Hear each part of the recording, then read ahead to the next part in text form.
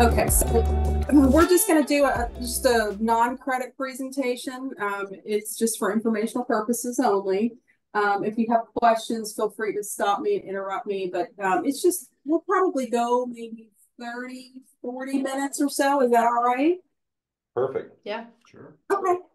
Assuming And just to interrupt, if I get off Janet early, it's not because you're not doing a fabulous job. It's because I have agent visits. Okay. You didn't fall asleep or anything. No, never. Okay. Excuse me. So I'm assuming everybody knows what an exchange is, and everybody knows Old Republic Exchange. We're a sister company of Old Republic Title. We've been doing exchanges for just over 31 years. And I'm proud to say that we've never had an audit for anything we've done. So we've been doing this for quite a bit. Yeah. And we're nationwide. So no matter if properties are being sold and purchased, obviously, I can be your resource for that. I know we have a lot of people selling properties in other states, and they're reinvesting the proceeds of those sales in the properties here in Florida, our great state. So we see a lot of that too, especially New York, New Jersey, California, those areas. People are reinvesting the proceeds from investment properties in those states and putting here in Florida. So we're seeing a lot of movement from those particular areas. So what is a 1031 exchange? Just a little refresher. So the 1031 exchange comes from the Internal Revenue Code that provides that a taxpayer may sell property and defer payment of any capital gains tax if that taxpayer uses the proceeds to acquire like-kind replacement property. And that doesn't mean the properties being sold and purchased have to be the exact same type of property. It can be any type of real property held for investment. So I could sell a single family home that I've used as a rental, not my primary. So it'd have to be like a rental or something like that. And I've held it for a couple of years, and maybe I buy a commercial warehouse with the proceeds. Any type of real property qualifies as long as both the one being sold and the one being acquired are held for investment purposes. And in order to get the full tax deferral on the sale, the taxpayer has to buy another property of the same or greater value. So if I'm selling a property for $250,000, I need to buy a replacement property in the same ballpark, $250,000 or greater, to get the full benefit of the exchange. And I'm not limited to just one property, so I could buy two. I could sell one large property and then maybe consolidate my assets into one, larger one. Section 1031 of the tax code specifically states that no gain or loss shall be recognized on the exchange of property held for productive use in a trade or business or for investment if such property is exchanged solely for property of like kind, which is to be held either for productive use in a trade or business or for investment. So if I have someone selling a second home, it's just strictly a vacation home, which we've seen this, and the property's not being rented out. Or say it's a property that they live in 6 months out of the year. Maybe it's a foreign investor or someone that spends their summers in Florida or something like that.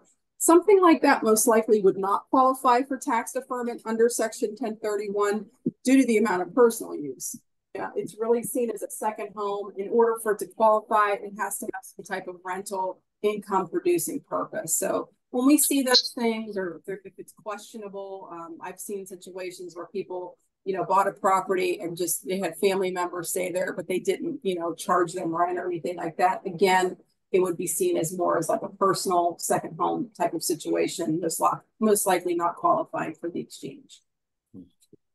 So in order to qualify for this type of tax treatment, you're just deferring the payment of capital gains tax. You're not avoiding tax.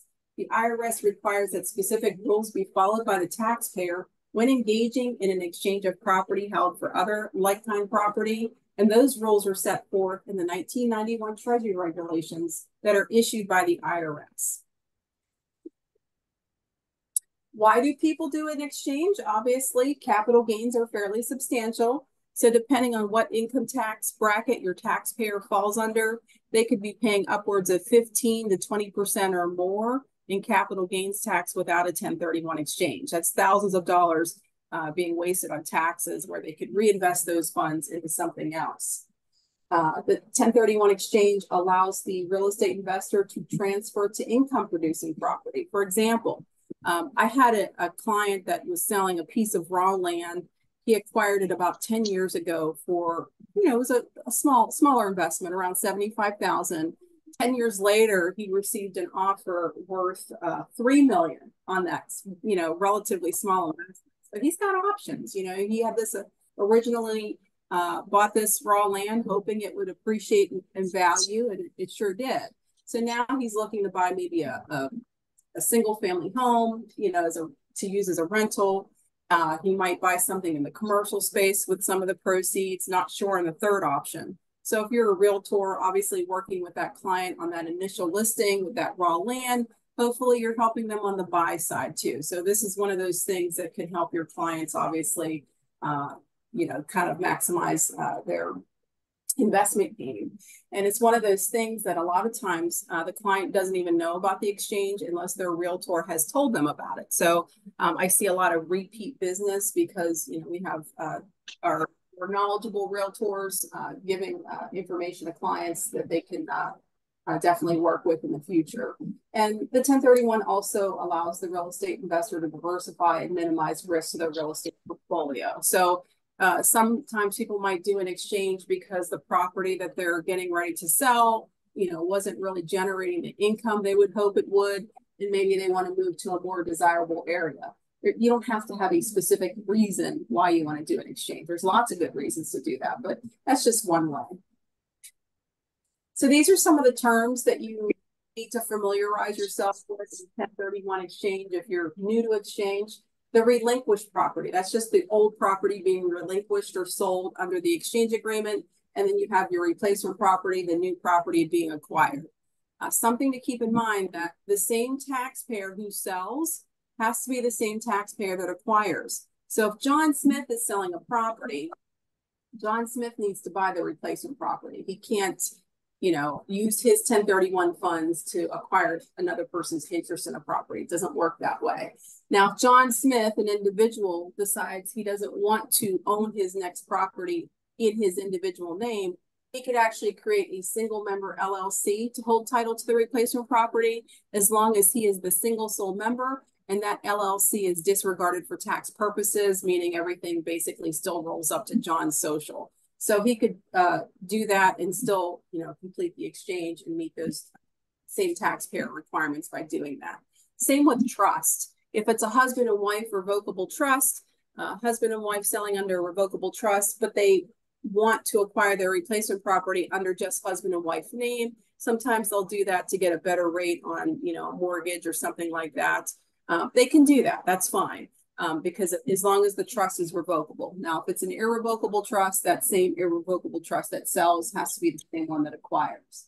Now, when you get into LLCs and corporations, if it's a multi-member LLC, that same multi-member LLC has to acquire their replacement property. If they're selling under that entity, they need to acquire under that entity. Same with corporations. Now, we're going to jump down to the exchange period. So sometimes you'll have multiple relinquished properties as part of one exchange, multiple replacements. Say I'm selling one or two. Say I'm selling relinquished properties. The clock starts ticking on the exchange once the first relinquished property goes to closing. The taxpayer then has 180 calendar days to complete the exchange. But they only have the first 45 days post-closing to identify what property they'll be acquiring under the exchange agreement. And what we do as the qualified intermediary, we are monitoring these exchange timelines. These exchange timelines are set in stone by the IRS, so there's no extensions unless, now we're coming into a hurricane, unless the taxpayer's property happens to be in a declared disaster and the IRS issues some extensions due to a storm or something like that. Obviously, we'll follow the IRS guidance as long as the taxpayer has gotten confirmation from their accountant that they do qualify for any extensions granted by the IRS should we get a storm. And then obviously we would communicate those extensions to our clients as well. But hopefully none of that happens. We don't have to worry about it because we're still dealing with the last storm, Hurricane Debbie, and extensions with regards to those. But 45 days to identify, 180 days to close. You don't have to be under contract in those first 45 days. You just have to name potential replacement properties. And it's a good idea if the client is only buying one property, maybe have a couple of backup options just in case the first one doesn't work out. You can revoke and replace the ID notice as many times as you want to during that 45-day identification period. Once the 45-day identification period has ended, you are locked in. You have to acquire one of those properties identified during that time. You cannot make any changes. And the taxpayer also has restricted access to funds. So once the closing on the sale happens, the net proceeds from the sale, less, realtor commissions, closing costs, whatever the net is, those funds go to the qualified intermediary. The qualified intermediary holds those funds until the taxpayer is ready to acquire their next property. If the client starts the process of the exchange and is not able to identify any property during the 45-day identification period, say they call us 40 days post-closing and say, you know what, I can't find any properties. I just want to take my money and pay the taxes. Well, because of the G6 restrictions, we can't immediately return funds. We have to wait for the 45-day identification period to end. Once it ends and they've not identified any property, we can release those funds less any fees incurred on the exchange, and they would pay their taxes as if they hadn't done an exchange at all. If the taxpayer has identified property and changed their mind about what they've identified, they have and decide not to buy anything, they have to revoke the identification notice during that 45-day ID period. If it's 60 days post-closing and they change their mind, now it's too late to revoke the ID notice. Now we're stuck holding the funds through the duration of the 180-day exchange period. So it's important that it is communicated to the client that they are restricted access to funds and there are only certain times where we can release the proceeds. So these deadlines are very important. If the taxpayer fails to close on any of the properties they've identified during the identification period, it would be treated again as if they had not done an exchange at all, and we would release the funds. We would release them once the 180-day exchange period ended if they failed to acquire or get any of those properties under contract. So really important information just on this slide. These are the rules. This is how most of your traditional exchanges will go. We'll talk about some other exchange types as well. We'll touch on those. Is everybody okay? Any questions right now? You good? Okay. So it's a horror story. Yeah. So properties being sold and purchased must be held for investment. Primary homes do not qualify. There are separate primary home exclusions under Section 121 of the tax code. I think everybody knows about those. But anytime we have a client, call us and inquire about 1031 exchanges, we ask them questions, this is not your primary, things like that. So you have, go through all that in the initial conversation. You must use the services of a qualified intermediary or QI. That's what Old Republic Exchange does. So not only do I teach the class, but I actually facilitate the exchange as well. I had somebody ask me that. So do you have anybody in your company that does the exchange? Well, you're looking at them. That's me. So I do both. The taxpayer cannot be in either actual or constructive receipt of the exchange proceeds during the exchange period. We've had instances where people closed on a transaction not knowing they had to set up their exchange ahead of time. Well, without rule number 4 in place, without having that exchange agreement entered into on or before the closing date of the relinquished property, you don't have a valid exchange. Even if the funds are still sitting with a title company, that puts the taxpayer in constructive receipt without that exchange agreement in place. So they have to use the services of a qualified intermediary and you have to plan that in advance. And you can't reclose a transaction for the purposes of doing an exchange. I've had people call me up and say, hey, I have a client. They said they read on the internet that we closed yesterday, but they said they wanted to do an exchange and they were told that they could reclose a transaction. That's not how this works. This has to be, once it closes, it's over. So that's not even a thing. Number 5, the taxpayer must identify in writing, remember, 45 days from closing, the intended property to be acquired under the exchange agreement.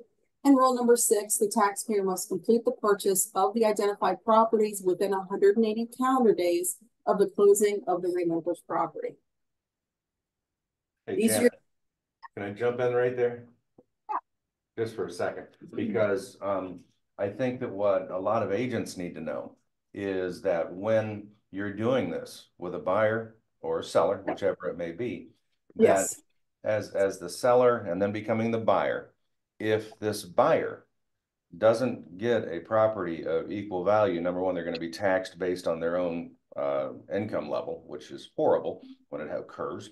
But yeah, anyway, but the thing here is that it's very, very good for that buyer to understand, to suck it up and pay more for the property than to pay the tax difference and not be able to move forward with this.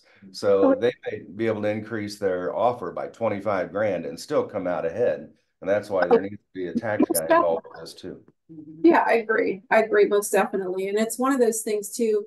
I'm not seeing so much of it now, but I know during COVID things were kind of like the Wild West. But sometimes when you have like the seller of the replacement property, if they're aware that the taxpayer is involved in an exchange and they have limited time, they might jack up the price anyway. So sometimes you have to be careful and just kind of watch out, be as protective to the client as you can to prevent any situations like that. But sometimes that's inevitable. Or they'll do no repairs. Yeah. Yeah. So these are your rules of identification. You have to pick one. They're not interchangeable or anything like that. Excuse me. But now the 3 property rule, you can identify up to 3 properties of any value. So there's no limitation on the value, but you are limited to just 3. So if your client is on the fence about how many properties they're buying, or they're pretty sure they're going to buy 1, maybe 2, I think the 3 property rule would work for them. If they want to buy up significantly in value, maybe they want to use the net proceeds from the sale as a down payment to put towards a mortgage and finance the balance.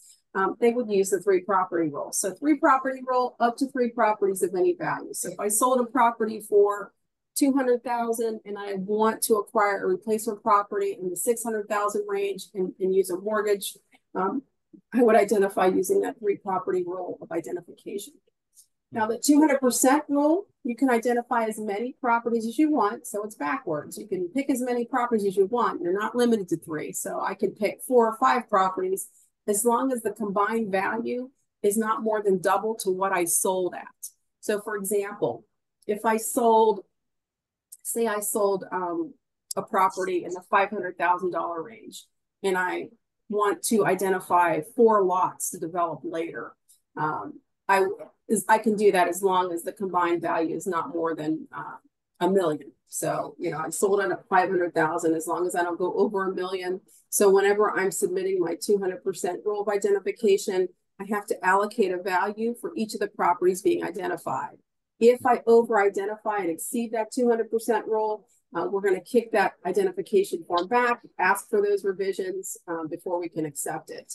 And it's one of those things when you're encroaching up onto your 45-day identification period, say it's day 43, get that identification form over to the qualified intermediary early. Because if there's a problem with the form or they've made a mistake, and say they submit it to us, after hours, like on a weekend or something like that. We don't work Saturdays and Sundays. So say their identification period ended on Saturday, we get it on Monday, there's a mistake on the form, it's too late to go back. So that's why we encourage people, if you can get it over to us early, if there's an issue with the form, we'll be able to catch it right away.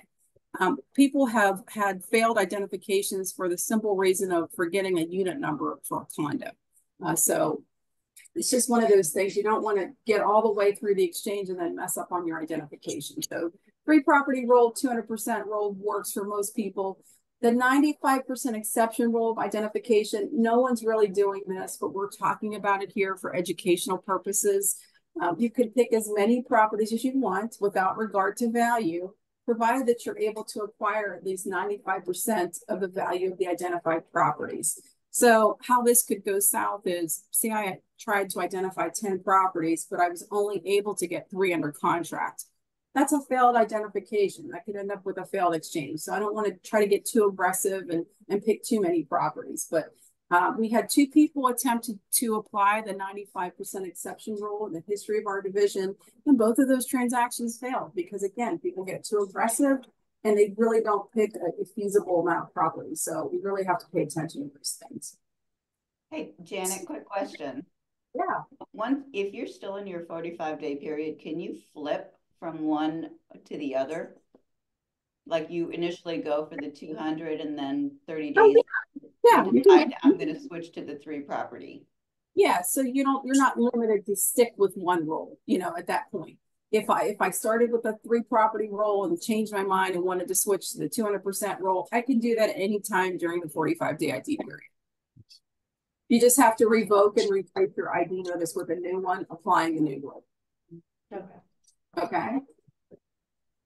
This is just your delayed exchange timeline. If you go out on our website, excuse me, oldrepublicexchange.com, we have a calculators tab where you can plug in a closing date and it'll automatically generate when your 45-day ID period ends, when your 6-month exchange period ends. And again, a good qualified intermediary needs to be monitoring these exchange timelines as well.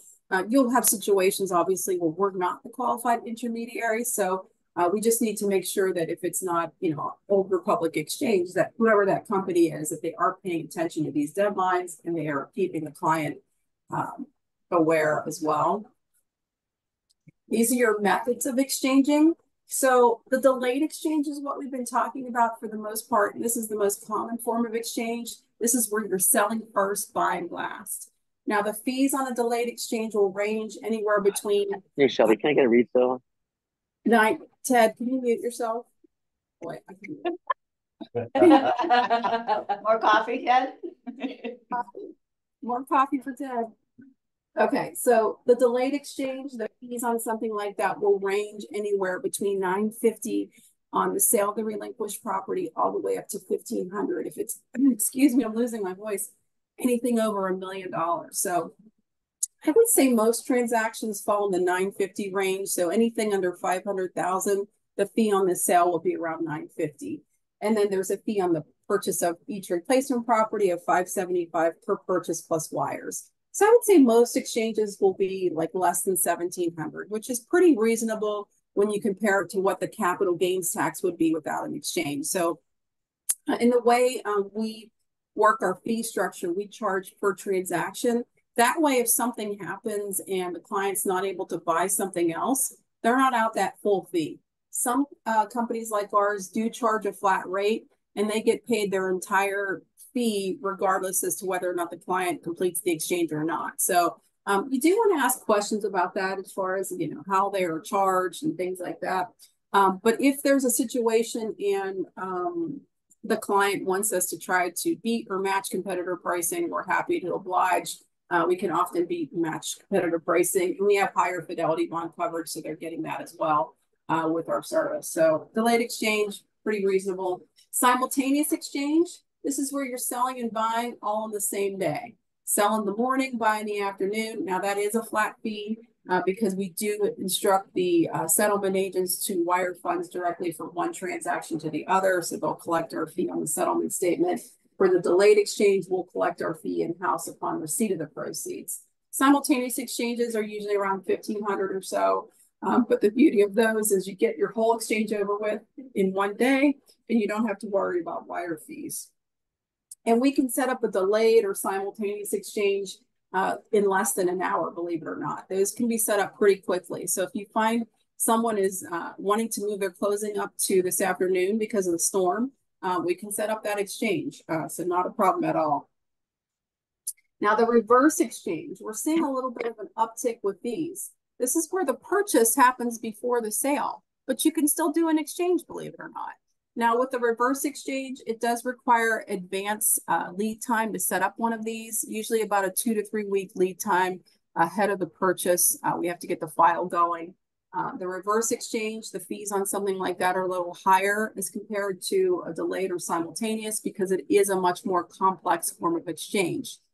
You're looking at a fee range of between $8,500 and $12,000 on a reverse exchange. But again, those fees are usually minuscule when you compare it to what the capital gains tax would be. And obviously, if it's a tiny transaction, it probably wouldn't make sense to do a reverse exchange. But on the larger ones or most even average transactions, the reverse exchange is still worth it for a lot of people. Now, in a reverse exchange, if someone thinks they have to do this and say their closing on their purchase isn't until like the end of November.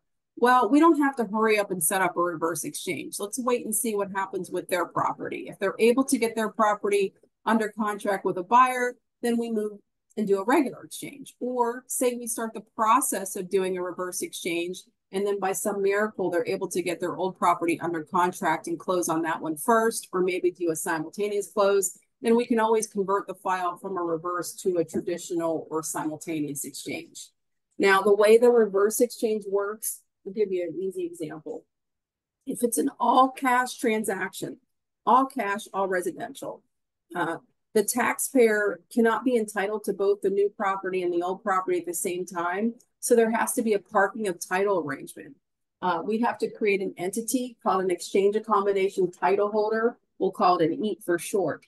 The EAT is the entity that will hold title usually to the new property while we wait for the old property to be sold. So the way it works, if it's all cash, the taxpayer loans the funds for the purchase to the EAT. The EAT uses the funds it borrowed from the taxpayer and completes the purchase of the new property. The EAT holds title to the new property while we wait for the old property to be sold. Once the old property is sold, and it has to be sold within 180 days of the purchase, once it's sold, the EAT repays the loan it borrowed from the taxpayer and conveys title from the EAT to our end buyer. So you can do this through the reverse exchange. Tricky. And if the closing falls through and doesn't occur within 180 days, what happens? Say it again. If the closing falls through and does not occur within that 180 days, what happens? If you're talking about on the old property, Yes. if they're not able to sell their old property, we would obviously convey title to the new property, and it would be treated as a failed exchange. So they'd be out the fees and they've done the exchange for nothing. So, and that's another thing too. They can even end up, we always tell people too, make sure you have your old property at least listed, or you have a good idea on what the you're listing it at the proper price point, because you don't also want to end up in a situation where the old property sells for more than the new property is acquired at. So you could end up with a boot situation if you have leftover funds. So remember, we want to keep it at equal or greater value. If I accidentally buy down in value, I'm not only am I paying the fee, but I'm also paying it. Yeah. So reverse exchange, we're seeing, like I said, a little bit of an uptick in these. And then even while we're parking title to the property, the taxpayer still has access to the property like they would in any other transaction. There's just an agreement between the EAT and the taxpayer, so they can still use the property and have access, do what they need to do, that kind of thing. But reverse exchange is an option for people that have to buy first. But, I tell people, once I tell them the fees, a lot of time they'll go, well, let me see what I can do. And they'll try to move the closing date. So we have that as well. Construction or improvement exchange, not seeing too many of these. This is where you're selling your relinquished property and then using the exchange accommodation title holder. Remember that EAT to acquire and hold title to the new property, while proceeds from the sale are used to construct capital improvements. Upon completion of those improvements, the replacement property is then conveyed back to the exchanger. So you have to have that parking of title arrangement. So not only do you have to have that EAT in place, but you also have to have, you have to tell us what property you're buying, like you normally would within 45 days of closing, and you have to tell us what those improvements will be within the 45-day ID period. So with that construction improvement exchange, we're talking about major capital improvements, new construction, a new roof, new windows, big ticket items. Now, if the improvements are not completed within 6 months of the sale, again, it will be treated as if it were a failed exchange. So everything has to be done within 6 months. So, if it's a project that will take a year or two to complete, that would not be suitable replacement property to use in the exchange. But construction or improvement exchanges, a little higher, 9,500 to 12,000, and we would have to handle disbursements at certain phases of construction. Now, if it's brand new construction that the client has already put an earnest money deposit down on, and there's maybe a second earnest money due like midway through construction and the balance at closing, we would treat that as a regular exchange. As long as they're not relying upon proceeds from the sale, to make those improvements. So if it's just regular construction and they've already put, money down and things like that, we can do that. And they can even pull funds from the exchange account to put down a second earnest money deposit and things like that.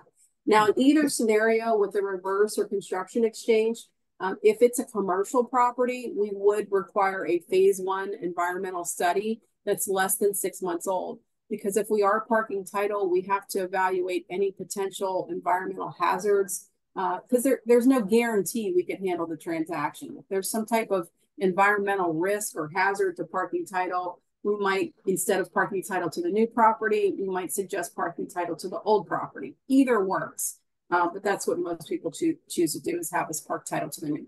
Any questions about the methods of exchanging? No, but what I would say, guys, is don't try to explain this to customers. No. Get a professional involved that Right. knows exactly what they're doing. You can lay the outline out for them, but then you're not the attorney kind of thing again here, where we don't want to play that role, because you'll get sued if something goes sideways. And we're happy to jump on any conference call. So if you just want to let us take the lead, we can do that too, because we can get some into the weeds with some of these, especially with these reverse and improvement exchanges. Yeah, they get confusing. Yeah. And if you miss a timeline, your buyer or seller is out of a ton of money.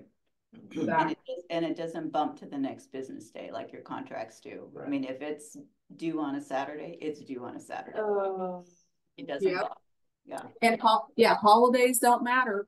If your 45-day ID period ends on Christmas. Yeah. Oh, that hurts. Right, so don't do it around Christmas time.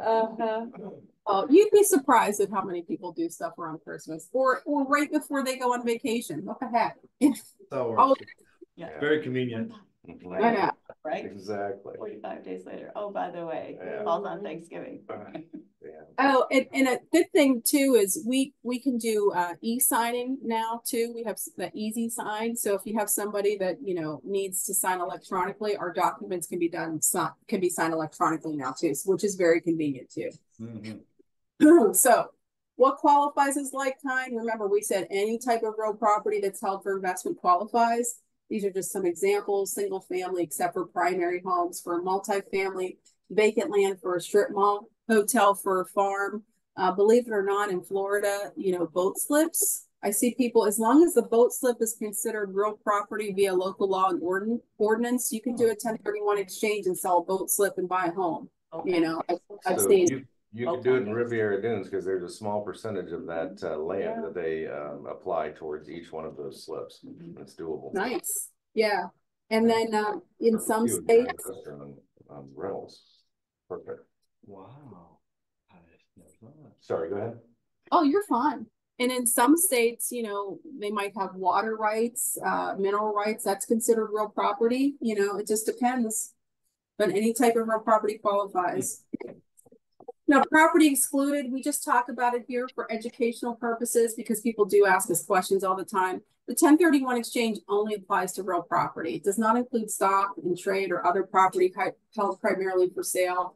It doesn't include bonds or notes or other securities or evidences of indebtedness or interest. It does not include the sale of an interest in a partnership or certificates of trust or beneficial interest in personal property. So let me give you a little bit of a history lesson too. So when the 1031 exchange began and became part of the tax code more than 100 years ago, believe it or not, it started with livestock exchanges. So farmers were selling cows. As long as you had if you were selling livestock of the same sex, you could do a 1031 exchange. So I could sell a male cow, buy another male cow, and defer the capital gains tax on that cow by doing a 1031 exchange. Well, flash forward, they eventually included, that evolved from, livestock to tractors to automobiles. And then much later in the tax code, they incorporated real property, thankfully, for our industry. So that was a great thing, did a great thing for our industry when they included real property. Well, when they did that overhaul to the tax code, remember when they made all those changes back in 2018? As of January 1st, 2018, they eliminated personal property from the tax code. So you could no longer do like livestock exchanges and things like that. We did a lot of boat exchanges in Florida, like commercial fishing charters, believe it or not, and things like that. But thankfully, they did preserve real property. hopefully for the foreseeable future. When I first started teaching this class, I had somebody ask me if they could exchange their mother-in-law under the personal property. No, can't exchange humans, no family members. The property. Yeah. So these are just a list of some of the potential hazards. This is not obviously an all-inclusive list. But remember what we said about vesting. We always have to compare what's listed on the warranty deed or quitclaim deed or title commitment. We need to verify the same taxpayer who's selling is our taxpayer who's buying through the exchange. We'll need to make sure the contract matches the vested owner as with our seller and things like that. Potential marital issues, if there's a divorce situation, partnership interest. Sometimes we'll have situations where, say it's a 2-member LLC, say it's 2 brothers, they get in a fight, they decide not to own property anymore together. So one brother wants to do the exchange, the other one wants to take his money and pay the taxes. Well, the property's owned under a 2-member LLC. Well, what they have to do is far in advance of the transaction, we suggest a year or more, they do something called a drop and swap. It sounds illegal, but it's not. In a drop and swap, the 2-member LLC conveys title out of the LLC into the 2 individual owners. Now, each brother owns a 50% undivided interest in the property as a tenancy in common, TIC. So now the brother who does want to do the exchange can go ahead and take his 50%, do the exchange under his individual name. The other brother can go pay his taxes. If you do the drop and swap just before the sale, it could create an issue with the exchange. Under Section 1031, with regards to most transactions, there aren't really any type of mandatory holding requirements, but we do suggest holding a property for about 2 years before selling. Related party transactions also require a 2-year holding period, but if you sell a property immediately after, like if they did that quitclaim deed from the LLC to the 2 individual owners just before the sale, it could be a potential audit risk to the exchange due to the short holding period. So 2 years is our suggestion, but if a CPA is okay with a year or less holding, or they're okay with their client taking the audit risk, then we'll proceed accordingly. The partnership interest can get kind of hairy. Carryback financing, we're seeing a lot of this lately. This is where the seller of the relinquished property holds a note for the purchaser. If you are incorporating carryback or seller financing into the exchange, there are a couple of options in doing so. But the number one thing to remember, if you're including it in the exchange, the note cannot be in the name of the taxpayer. The note is usually put in the name of the qualified intermediary, and it's paid off within the 6-month exchange period. So carryback financing, if not done properly, can be also an issue with the exchange. Repair work. Sometimes people want to recoup costs of repairs they put into a property just before selling it. Any funds that you hold back for repairs would be taxed as boots. So keep that in mind too. Related party transactions. This would be immediate family members, mother, son, father, daughter kind of thing. In non-exchange related costs. You do have to consider all the non-exchange related costs in the exchange. If you're paying off a mortgage as part of the sale, you need to carry another mortgage of the same or greater value onto the next property or replace that debt with cash. Otherwise, believe it or not, you're taxed on the mortgage boot, the mortgage payoff. So we have to keep those things in mind. And again, you have to consider a lot of things. If there's things deducted at closing for, like, say, rent prorations or pest inspections, those are not allowable expenses. So you could be taxed on them if you don't replace those funds when you buy the next property. Just a quick recap on the so obviously deferred capital gains tax, number one, depending on your income tax bracket, you could be paying a lot in taxes. The 1031 exchange allows the taxpayer to leverage for wealth building, relocate assets, and believe it or not, estate and tax planning. The goal for many individuals that are doing these exchanges is they keep doing them until they pass away. And then the property passes on to your heirs in a stepped-up basis. So all that tax is forgiven, and your heirs receive the property at whatever the fair market value is at the time of your death.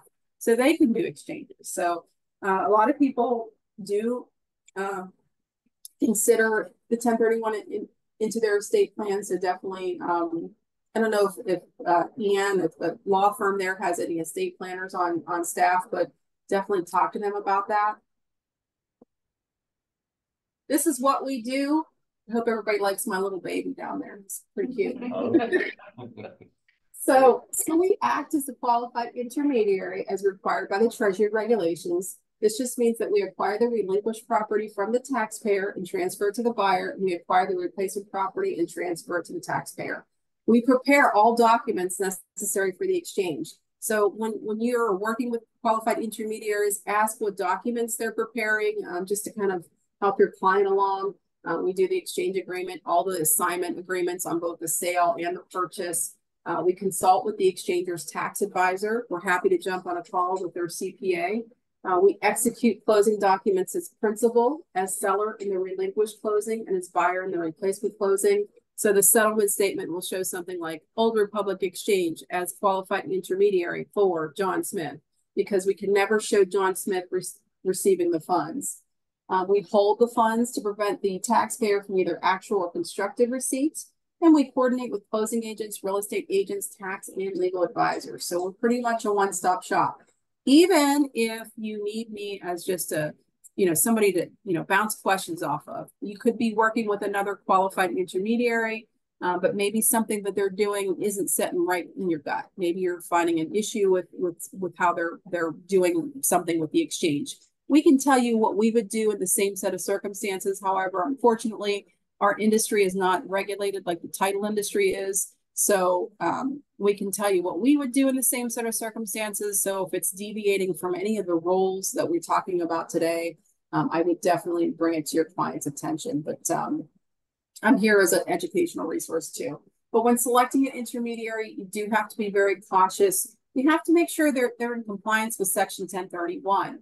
Remember what we said earlier, you have to have that exchange agreement in place on or before the date of the closing on the sale. If you don't have that exchange agreement in place, you don't have a valid exchange. So we do have to make sure that is all planned for in advance of the closing. You have to look at the financial security and experience of the company handling the exchange. Old Republic Exchange's parent company is Old Republic International. On their New York Stock Exchange is ORI, which is a multi-billion-dollar corporation that has $25.1 billion in assets. Old Republic Exchange also carries a $50 million errors and omissions policy. We have the highest fidelity bond coverage in the industry at $120 million. And the fidelity bond covers acts of dishonesty or fraud. For added security, we will also issue a letter of guarantee, which indemnifies the taxpayer against loss should something go wrong with the exchange. Now, that letter of guarantee does not indemnify against bank failure, but that's why we only use FDIC insured pooled trust accounts to hold funds. So the funds are never invested or anything like that. So if anybody ever needs to see evidence of our errors and omissions and fidelity bond coverage, or they need that letter of guarantee, we're happy to provide those items upon demand. So, but definitely want to make sure that the company, is experienced, because if you refer somebody to a company and they don't know what they're doing, then it could come back to you. So you do want to be very cautious.